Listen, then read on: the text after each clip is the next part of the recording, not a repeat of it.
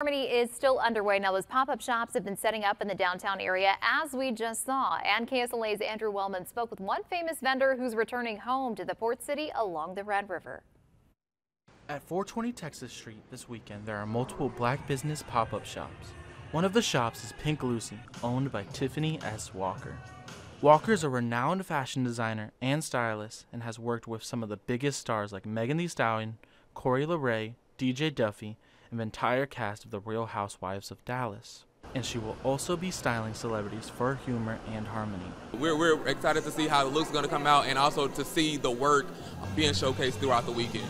I am working with Mayetta Shaw, who's actually from Shreveport, Louisiana, a friend of mine, as well as Sabrina Small, who is an actress, LaCoria Cummins, who is a huge business person here in the city that everyone knows. Walker is originally from Shreveport, even having a day dedicated in her name, May 19th, Pink Lucy Day. She was happy to jump at the opportunity to come back for Humor and Harmony.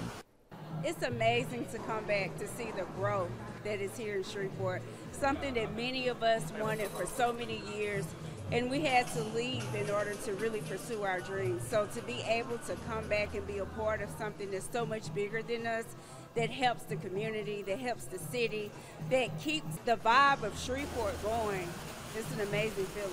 Walker highlighted how much Shreveport has changed and that Humor and Harmony has the chance to be the launching pad for the city's growth.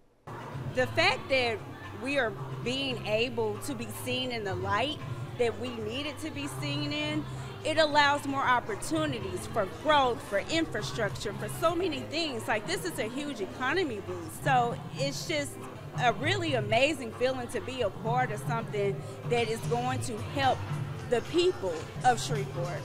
With all roads leading to Shreveport, Miss Walker is happy to see the city's growth and is excited to see the bright future ahead of the port city. Reporting in Shreveport, Andrew Wellman, KSLA News 12.